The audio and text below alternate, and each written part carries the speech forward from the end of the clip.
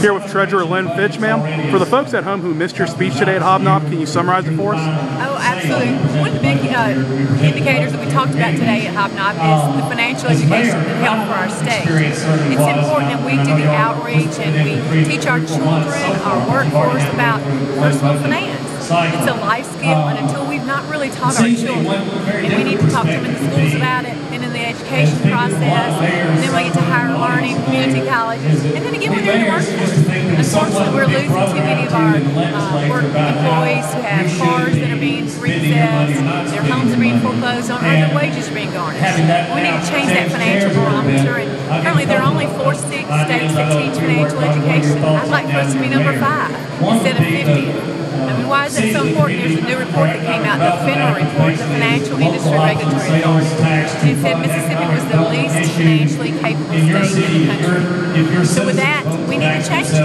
We need to make that culture change financially and have our citizens, our young employees, our students become more fiscally responsible and accountable. So it's an initiative that will be pushed in the state of Mississippi and nationwide.